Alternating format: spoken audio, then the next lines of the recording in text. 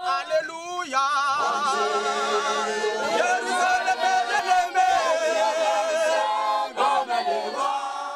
a small rural village along the banks of the Congo River, life can be challenging, especially if you get sick.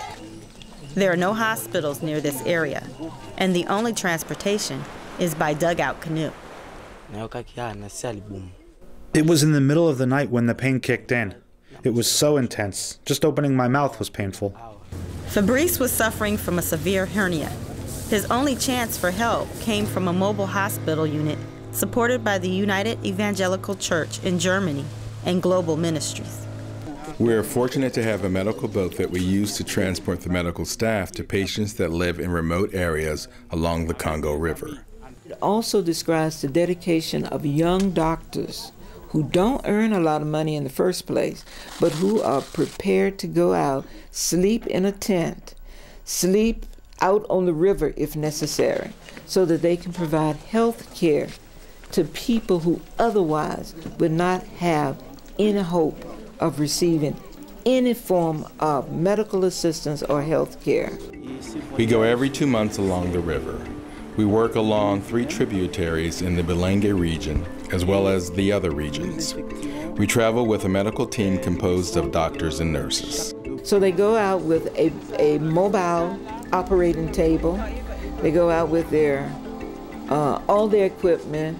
They go with a tent so that when they arrive at a village, they use this tent, set it up as the operating room.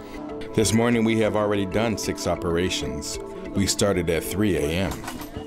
Fabrice was among those scheduled for surgery.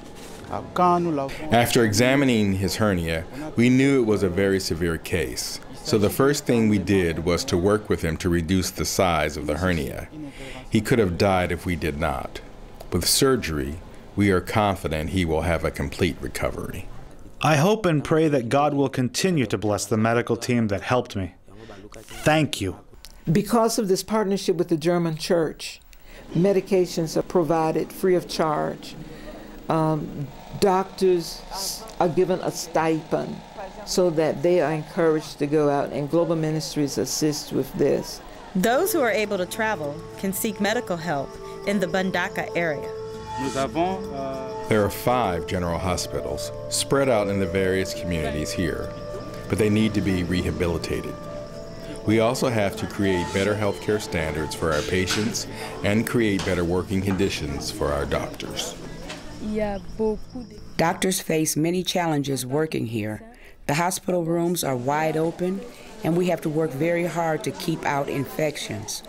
Our hospital buildings are old and are deteriorating, and some of the hospitals were damaged by fires. Soon, patients will receive better medical care thanks to the space created by the addition of several new buildings at the Belenge Medical Center.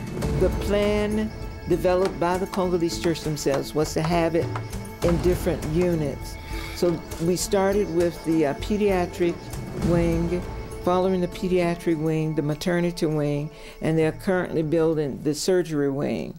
We are standing in a building under construction that will house surgical services. When it's completed, it will have new medical equipment too. This is the future construction site for the postoperative care hospital. There will be 2 wards, one for men and one for women.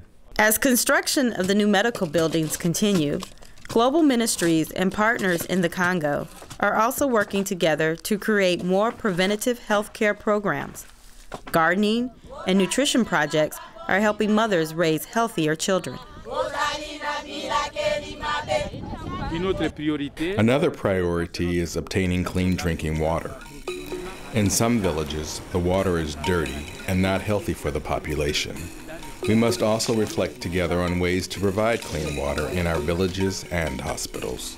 Water is life, and without clean water, one cannot be healthy.